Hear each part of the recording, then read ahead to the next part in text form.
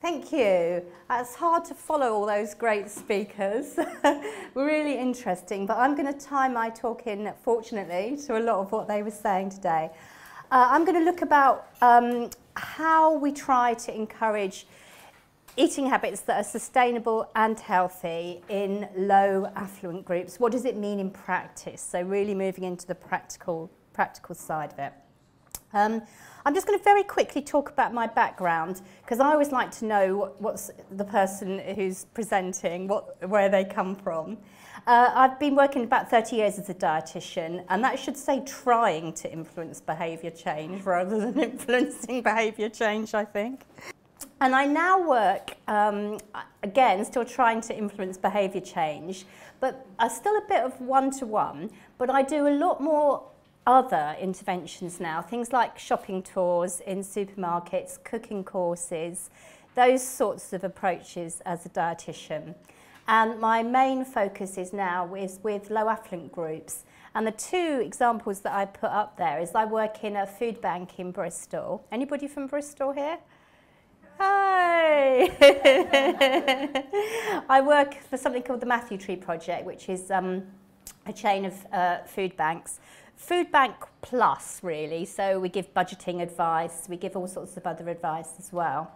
And we had about 1,000 clients using our service last year, and one of the differences with us is that our clients stay with us quite a long time, so they stay with us about 13 weeks on average. So we get to build up quite a good relationship, we get to understand the client's needs and talk to them and get a lot of useful information back from them about how best we can help them. And of course they come on our shopping tours and our cooking courses. I also work in a men's prison, which is an interesting job.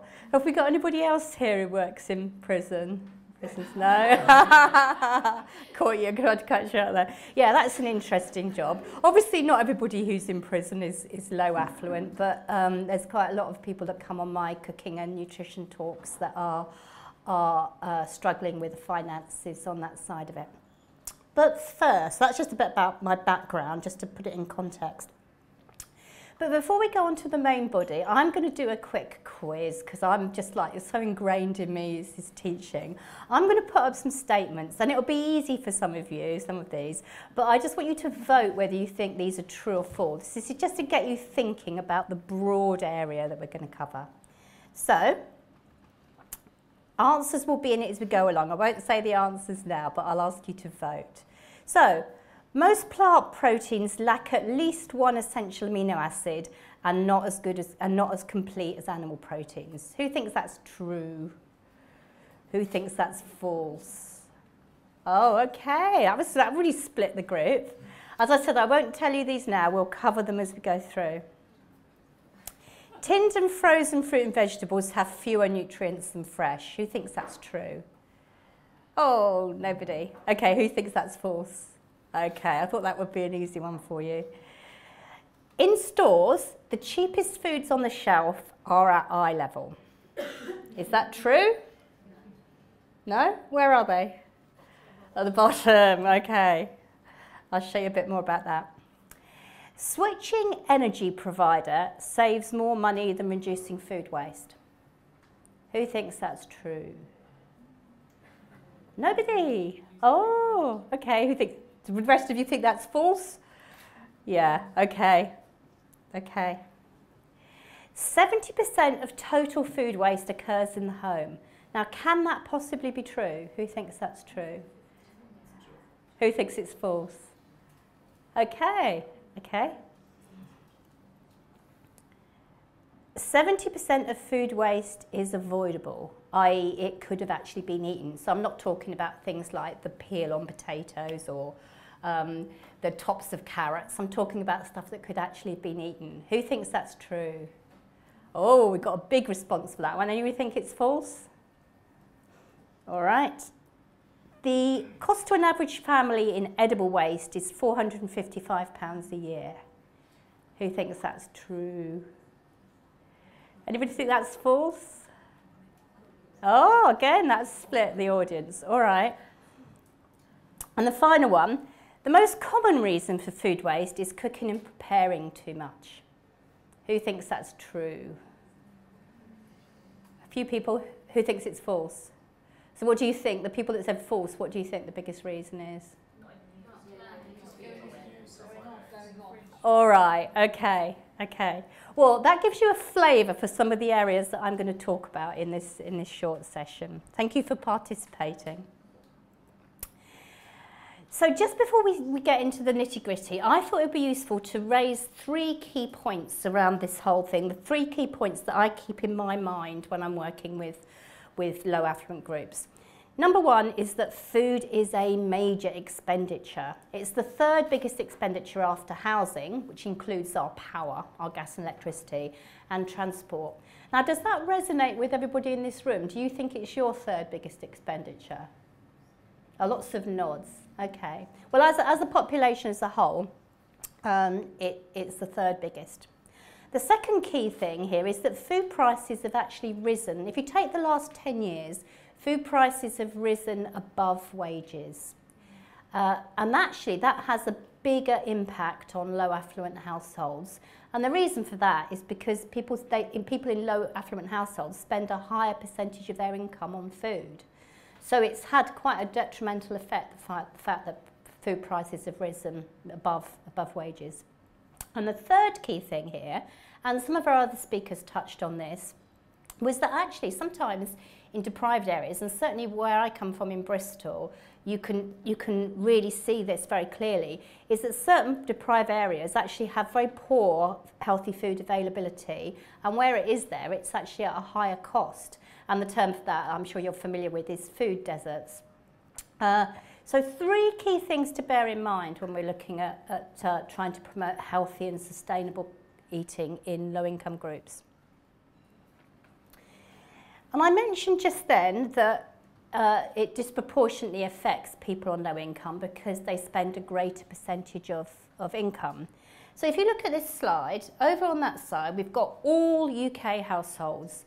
So the average is somewhere between 10 and 11%. So this goes over the last 12 years along the bottom here, and it differs slightly, but it's somewhere between 10 and 11% of our spend is on food, eaten at home. If you take that as food including food eaten out and food takeaways, that's about 16%. And interestingly, the average is 2/3 spent at home, 1/3 spent on eating out and takeaway. And it doesn't differentiate between eating out and takeaway. So it could be high-end restaurants, it could be takeaways in that figure. But when you tease out the lower income group, the 20% by equivalised income, it's actually much higher. It's about 14% is spent on food at home. And at some points over the last 10 years, the figures have actually been higher, around 16, 17%. So it's quite a big difference. And about 21% spent on all food. And I find this quite interestingly. It's a different split. It's about 3/4 of the money is spent at home and about 1/4 on eat out and takeaway. So it's a big cost and it's a proportionately damaging cost to people on low income.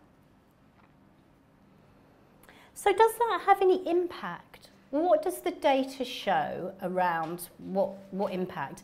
And certainly both Paul and Duncan touched on this, is that there are differences in health and health-related conditions between the most deprived and the least deprived in the UK. So are there differences in diet? Well, in terms of fat, salt, and sugar, not so much. Those are high. Those are different across, they're higher than recommended across all income groups. Slightly worse on some of the surveys in low income groups, but they're universally pretty bad across the UK population. But what's really poignant is it's actually things like fibre, vitamins, minerals, so things like iron, calcium, some of the vitamins. Fruit and veg, oily fish are significantly less in low affluent groups in the UK. And as I said, diet and lifestyle related health inequalities are quite dramatic if you look at the figures for different levels of income around the UK. And I've given you all the references for this at the bottom of the slides. So we know that it has a big impact, the cost of food, and we know that it changes diet. What I thought might be quite useful just to do is just to get us thinking about what factors might be barriers to eating a healthy and sustainable diet. So I've made up a lady from my food bank, and I've kept it really simple in terms of the details about her. But she's a single parent with 2 children. She's on low income and she's working part-time. She recently moved home, maybe a divorce, and she's moved to a new home on a housing estate and she's got no car. I wondered, I've got 8 key barriers here. I wondered if we could just generate these as an audience, see if we can come up with what are the barriers that might be preventing her from eating a more healthy and sustainable diet. Shout out anything you like. It might be ones that I haven't even got, so that's fine as well. Anybody want to start? Access. So do you mean actually not being able to get to the... Yeah, and why might she have trouble with access? Doesn't have a car, it might be very far to the nearest place that sells healthy food at an affordable price. Absolutely. Access is really important, but it's one that we sometimes forget, yeah? And availability, even if she does get to the shop, have they got it, yeah? Anything else? Being really busy. Yeah, time. She's got a lot on, hasn't she? So time, does it take more time to eat healthily and sustainably? So we've got 2 barriers. We've got access, availability, and we've got time. Yeah? Skill and knowledge. Yeah. Confidence as well in terms of... Brilliant, yeah. All those 3 things are really important. So it might be knowledge, but it might actually be translating that knowledge into practical skills, and it might be confidence. Thank you. Those 3 key ones. Anything else? Pardon? Price, money, cost, yeah, yeah. So she's going to be thinking, does it cost more to eat healthily and sustainability? Okay, anything else? There's a couple more that we haven't got. Carrying the food, like the actual weight, like buying fruit and veg, like snacks, where she wants to have a packet of crisps to physically carry that as a lot lighter. Yeah, if you think about it, she hasn't got a car, so that 5 a day for 3 people in their household, it's quite a major thing, isn't it? Yeah. I haven't got that one down, but we'll add that in under availability and access. I think that's a good point. Yeah, anything else? Oh, yeah, it's really important. What are her children going to think about it? Family preferences. Those of you that got children are nodding, really. I can see that. So she doesn't want to start using unusual, healthy and sustainable foods. She doesn't know what the children are going to think of it, does she? And actually, fears around palatability, rejection and food waste are really major. Okay, there's just 2 more that you haven't mentioned yet. Kitchen facilities. Thank you, good. This is a great audience. Yeah, but not, so kitchen facilities in terms of storage. I work with a lot of people that haven't even got a fridge, let alone a freezer. And lots of the tips you'll see sometimes for eating healthily on a budget say, you know, involve using freezer, don't they? Yeah, and also equipment, cooking equipment. And I'll show you some data in a minute from some of the groups I run about just what an issue equipment is. Yeah. And taste, I guess if she's very used to ready meals or something that's very high salt, high sugar, I think that can be a barrier when you think that it's Yeah. Absolutely. I'm going to file that under family preferences because it sort of comes in there, but that's really specific. Yeah. So there's only one more that we didn't get yet, which actually is concerns over nutritional adequacy. And I find that all the time when I'm trying to promote more sustainable diets, people saying to me, but what about the protein? What about, what about the calcium? What about the iron? So let's have a look at those barriers. I think you got them all apart from that one. That's really good. So yeah, there's lots of competing barriers. And with the money one, it might be, have you heard that expression, heat or eat? I get that a lot in where I work in the food bank in the winter. People saying to me, I've got to make a choice between whether I heat my house or whether I eat. Which one would you choose? Eat. Would you all choose eat? I had a lady the other day who just didn't eat anything, but she couldn't bear being cold. She hardly had any of her budget was spent on the food. But yeah, I'd choose food as well. But yeah, sometimes that is the real actual choice that people have to make. So, well, as I say, the other speakers have all touched on this about how we actually overcome barriers. And I'm going to just feed back some of my experience from a practical point of view as a dietitian working in some of these settings. And I've divided it into 3 ways. So with the groups I run in prison and in the food bank, I find it really useful to split it into 3 things: shop smart, cook clever, and waste less. And actually they're all completely different and they're all potentially useful for people. So let's have a look at shop smart first. You like my picture of the supermarket? Think how fast you have to go to get there.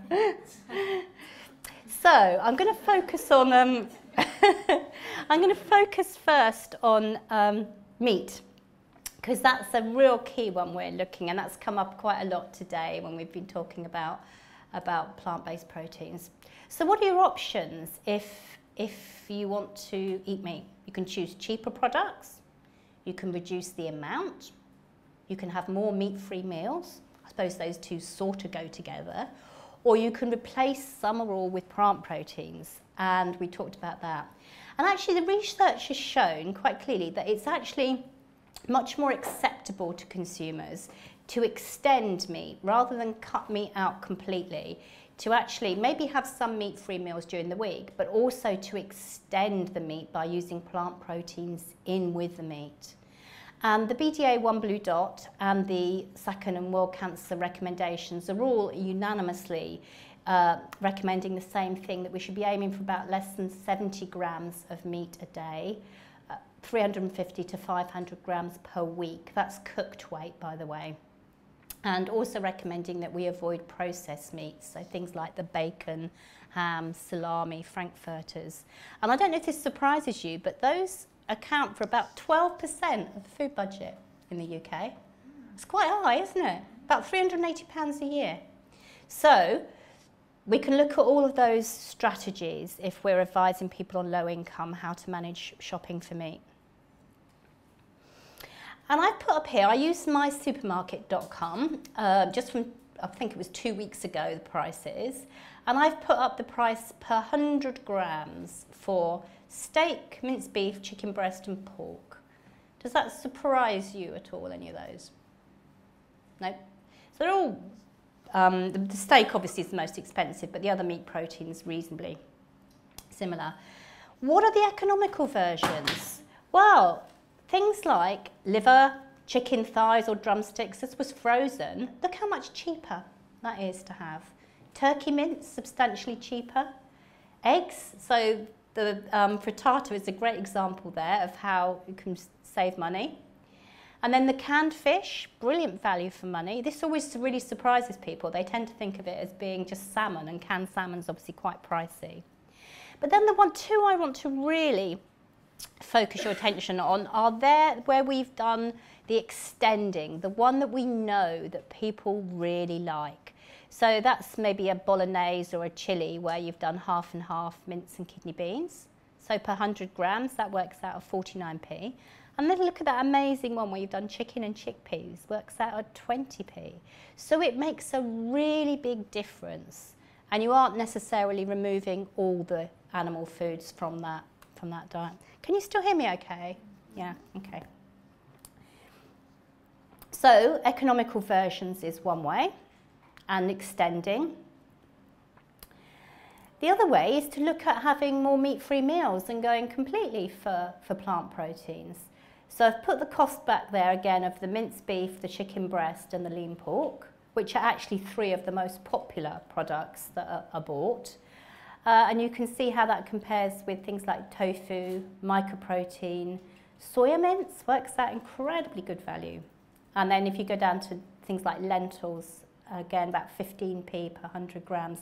So it actually is a really dramatic move to include more plant proteins. The thing I always get asked there at this point though is by other non-nutrition audiences is, are plant proteins as nutritious? Well, it's a really interesting answer. The protein content per 100 grams may be slightly lower for some plant proteins, but that's because they've got a better macronutrient profile. So better type of fat, actually contain fibre, carbohydrate, calcium, zinc, iron. All of those things are much better overall profile for plant proteins. And it was false that plant proteins are incomplete. all plant proteins do contain all the essential amino acids. Sometimes in some plant proteins, one of the amino acids is a lower level than the others, but we can compensate for that by having mixed plants in a mixed diet.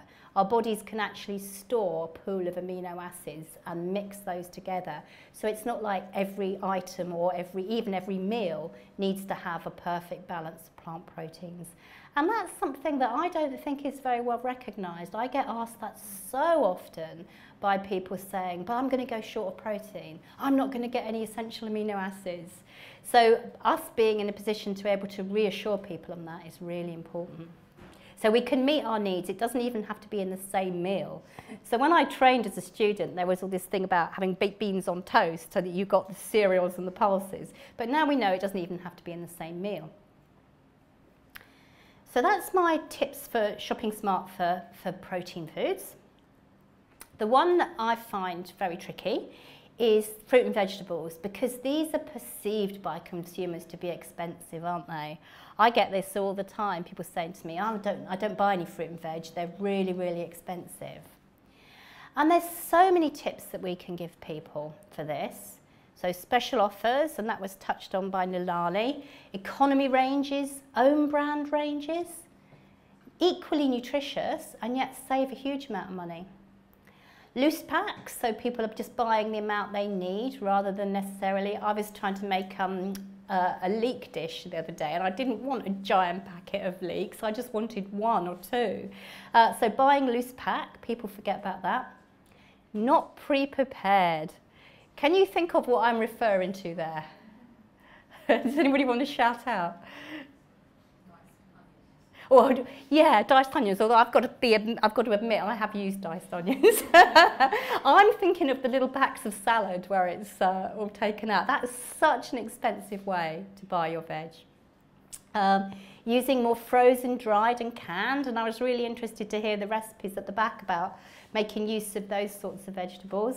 And then grow your own. Even if people haven't got a garden, actually they're sometimes quite keen to grow herbs in pots. And I've had huge success with that, with our food bank clients actually providing some of the herbs and people growing it.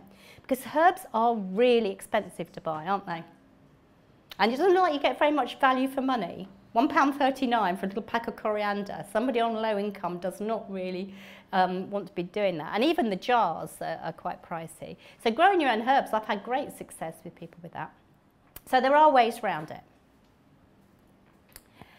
And the types as well. We touched on that at the back when people were talking about fruit and vegetables that they were using in the dishes there.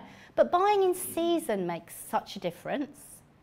Ones that are grown in the UK, in terms of value for money and environmental benefits, much better than the hot-housed, air-freighted ones. They're cheaper and they've got a lower environmental impact. And they're just as nutritious. I get asked about this all the time, about do I have to have blueberries and kale? You know, no, the research has shown, and there's been so much really good research, shown that some of the most effective fruit and vegetables are actually things like the apples, pears, cabbage, cauliflower, root vegetables. Homegrown, in season, cheaper ones, not the fancy ones that are air freighted. And there was a fantastic study a couple of years ago from UCL. I can't remember who it was. Paul may know, it was one of his colleagues, but looking at which were the most effective, and it was actually things like apples and pears and cabbage. So we don't need to be doing those funny superfoods. Oh, in fact, there, I've got the name on it at the bottom of that reference. That was the guy. So if you think about, can you get your 5 a day? How much do you think the minimum you would spend to get your 5 a day? What, can anybody have a guess? I worked out with loads of different things, thinking about what people actually like and how can you get. How much do you think that 5 a day costs me? 90p? Any advances either way? 70p. 70p? Ooh. Yeah, they're per portions. So that's 5 portions. Yeah, okay. And can anybody have a guess, hazard a guess individually, any of those, how much they cost? Bananas like 20p, is that Okay, I'm going to show you in a minute. What was the most expensive one on there? Ah, good. Let me show you. Okay, so the banana was 14p. That was the supermarket banana from mysupermarket.com, bought individually. The apple was the most expensive at 25p. But the tin tomatoes, the cabbage, and the frozen peas, look at that. That's per portion, per 80-gram portion. So actually, you were right. Whoever said 70, you were close enough. I managed to get that for 60p. Well done. You get an extra slice of tortilla. Yeah, so you can do it, can't you? If that was blueberries and papaya and strawberries out of season, it would be a different matter, wouldn't it? What I think is worrying now is this trend of like in train stations for a banana to be like 50p. To be 75 pence. So if you go into somewhere like that, or quite often in the railway stations, the healthy options actually are, you know, a piece of fruit is more expensive than a Kit Kat. Yeah, it is. That's the supermarket price rather than a retail price as well, though. Yeah, no, it is. I mean, that would be a really good thing if we could get some of those subsidised, yeah. Okay, the other thing with shopping is about, it was false that the economy level things are on eye level, and you are absolutely right, they're all down low. And my favourite thing is the bag of own brand oats that is always on the bottom shelf. You've got to bend right down to get that. But, you know, I say that to the people I work with, don't always look at what's on your eye level. Look down. Sometimes you can look up and there's some bargains as well, but economy brands are often lower. Multi-buys, if you're going to use it in time. Now, a lot of people I work with at the real extreme end wouldn't even buy 2 to get a third free, because that would just real mess up their budget. Buying in bulk isn't always feasible for a lot of people. But sometimes those are really good, especially on non-perishables like pasta, cereals, tins, where you can keep it until you need it. So keep looking out for special offers, can make it really good. And I love online supermarket, things like mysupermarket.com, because you can actually have a look and see what's on offer in your local store really well. And a high percentage of items that are in prime locations are high fat, high sugar. They don't tend to be the nutrient-dense foods and drinks. So again, I'll warn some of my clients that they need to look beyond the outsides of the shelves to find their good value foods. And the thing with the high fat, high sugar foods is not only do they have a health impact, but actually although they've got a low greenhouse gas impact, they're actually very land and water hungry. So you could argue that it's actually not a very good use of resources to be having a diet high in high fat, high sugar foods as well. So by that I'm thinking of things like the biscuits, cakes, confectionery, crisps. Cook Clever, this is my favourite one of my interventions because we run these cookery classes. Just some quick background. The time that's spent preparing meals is actually halved between 1980 and 2015. So in my working life, it's halved. And you were absolutely right when you came up with the barriers. Time, resources, things like equipment and facilities, and skills and confidence. These really are important. It's not just money. And about nearly 25% of meal occasions in the UK are pre-prepared, ready to eat or ready to cook, where you just put it straight into the cooker. Now, if you're on your own, that might not be the worst thing in the world. Actually, you know, financially, sometimes that can work out quite well. But if you're feeding more than 2 people, then that works out really expensive to try and to buy all the separate individual pre-prepared meals. What helps is, well, we've talked about this loads in this group, and we've seen it with the demonstration at the back. Meal makeovers without eliminating favourite dishes. So things like a bolognese where there's lentils in with the mince, or chicken casserole where there's pulses in there, or curry, or whatever. The people don't want to have completely unfamiliar dishes. So quick, easy, affordable, healthier, more plant-based recipes. And I was delighted to hear that we're going to be sharing the recipes we saw at the back. And the other thing is minimal fuel. when I first started running a cookery course, I had quite a few recipes that actually went into the main part of the oven, and people told me, no, we don't want to turn our oven on. We want everything to be on top of the hob. And the other thing is ingredients. So herbs and spices, 80% of people on the low income, this is from my audits of our clients, lack any herbs and spices. So you've got to keep it really quite simple. And they were a huge expensive outlay for people to have. What we persuaded one of the companies in Bristol to do, who make herbs and spices, was donate a starter pack of herbs and spices to everybody who came on our cookery course. And that was so successful. You know, we couldn't have given a better thing in a way. You know, it was a really nice little pack of mixed spices that people would never have gone out and bought. And in the Cook Clever, I've just put up a few quotes that I've collected, because I think each of these shows a different point. Before going on the course, I was spending £10 a day on takeaways. That was somebody from prison, I might add. So now I'm more motivated to cook. It's confidence building. The recipes are so easy. If we can do that. I've changed my mind about certain foods. Now that was couscous and soya, edamame beans, I think. They can taste delicious. I've learnt to use foods that I've never used before. And then it opened my eyes. My son enjoyed the food I made, and I enjoyed the different tastes. So that taps into that area where we need to be thinking about family preferences and actually giving somebody a dish they can take home and try with their children before they outlay all the cost of it. It's really important. And equipment, we really shouldn't. I was so pleased somebody said equipment and facilities, because it is a real problem not having freezer or utensils. And this data is from an audit of my work with our Matthew Tree project. 1 in 10 had no cutlery, no plates and no tin opener. So when we were giving food from the food bank, we actually had to go out and buy some tin openers as well, otherwise our people couldn't have used them.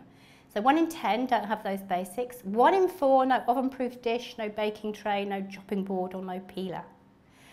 So it's actually a real problem, and sometimes these are split households where one household got all the cooking equipment, or it could just be that they never had it in the first place. So what it does do is it leads to lower fruit and vegetables, more reliance on convenience and takeaways, which is exactly what Duncan was saying about the real benefits of using that takeaway if you haven't got any equipment. The more appliances somebody owns, the more frequently they do home-prepared dinners. And there's been really interesting research on that. And so we found that whenever we ran a cooking course, we looked at providing cooking equipment for the people that didn't have it. Otherwise, there was absolutely no point. And I've just shown you here, this is the cheapest I can find of those. So it's still a reasonable outlay. £6 for a saucepan, £4 for a frying pan, £10 for a blender, that was the cheapest I could find, and £22 for one of those real economy packs. So actually that startup is quite high in terms of cost. The final one is waste less, and this is so important in terms of money saving and environment. So just some background, it was true that 70% of food waste is in the home. And wasted edible food is about 17% of our total expenditure on food. So this isn't by weight, this is by money. 17% of what we spend on food ends up in the bin. 70% of food waste is avoidable, that was true. And there's definitely a role for advice on food purchasing, storage and preparation. So in all our courses now, we've put in a whole section on food waste, purely on food waste. So I had to get up to speed really quickly with what are the best tactics. And if you do it in finances, it was false that it was £455 a year for a family. It's actually £770 for a family. Think what you could do with that money. And for an individual, it's £220. These are the most recent figures last year from RAP. And switching off your home lights for a year only saves you £15. Changing energy supplier on average saves you £200. So actually you're far better off looking at food waste. I mean, you can do both, but if you ask people perception, I think they'd probably say it's energy in the home, but it's actually food waste. 34% of fruit, vegetables, salad becomes wasted food. Oh, my goodness. Isn't that a terrible statistic? Potatoes, bread, milk and soft drinks are also wasted, but interestingly it's less than 5% of confectionery is wasted. When was the last time anybody threw away a bit of chocolate in this room? No, I thought not. Yeah, so it disproportionately affects the foods that we want to be encouraging people to eat. And this is a brilliant little graph that Elfie did for me, which I thank you, which shows you the proportions of wasted food and drink by cost. So 27% of the cost is on fruit and vegetables, only 20% is on meat and fish. Prepared meals, 13% of the cost. So again, that's quite interesting, isn't it? The different things that we're and it's less than 2% of biscuits, chocolates and sweets. Oh, it's 2%. So the tips that I give people, as I say, we've put this in now as a really important part of it. Planning, portioning, using leftovers, storing food and understanding debt labels. Now these don't come from me, these come from Love Food, Hate Waste, but they are fantastic and I've adapted them to use with my clients. So planning, buying only what's needed. It seems like a real drag, doesn't it, to buy a list, to write a list. But list writers save up to £145 a year. Planning 6 main meals and making up the rest from leftovers. Keeping receipts so you know what's wasted. Using tinned and frozen. And photographing your cupboards or your fridge before you go out on your phone can be really useful. Have I got time to do these last couple of slides? Yeah. Portioning. So it was false that too much cooked or prepared was the most. You were absolutely right. It was buying too much, not used in time was number one. But still, 26% of the cost of edible food wasted is cooking or buying too much. And I think this is really useful. Can you see that pound coin diameter for pasta? But on the link below, the Find Your Balance link from the BNF, there's really good guidance about portion sizes. So it's about 2 handfuls. And most of us cook way more pasta or rice than we need and end up throwing it away. Only 37% use leftovers. A family can save about £260 a year. So again, it's more than swapping an energy provider. But some key things that I always need to go through with my clients is that you want to eat the leftovers within 2 days and for cooked rice within a day. And then storing food. So buying some fruit that's ripe and some that's going to ripen later. I mean, as when you go for your shop, it's a great tip. Checking your fridge, your freezer, and then not putting things like bread or potatoes, banana in the fridge because they go off quicker in there, whereas most other fruit and veg last longer in there. And then finally, understanding date labels. 43% of the cost of edible waste was food not used in time. And a really high percentage of consumers misunderstand date labelling. Best before is about quality rather than safety. So you might be able to eat it after the best before date, but it might no longer be at its best. Use by is the one we need to be concerned about, and that's safety. And even if it looks and smells okay after that time, it's not safe to eat.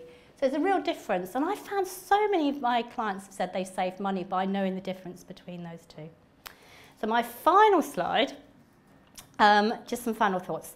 Healthy, sustainable eating is not necessarily more expensive. You can actually save money by having more plant foods versus current healthy eating. It just needs a bit of help with the practicalities. The barriers are not always lack of knowledge, and we've seen that from all the presentations today. Things like access, confidence and skills really matter as well. And information at the personal level, so something like the Shop Smart, Cook Clever, Waste Less that I use can really help people to do that. And a key consumer message is to shift towards plant-based eating rather than suddenly give up all animal foods. And it's a win-win for the health of people, nutrition, environment and budget. And it doesn't mean no meat. So I think it's a really simple, positive message on how we can eat more plant foods. It's really appealing and it's achievable even for low affluent groups. And I've certainly found that the people I'm working with are really, really positive about that idea.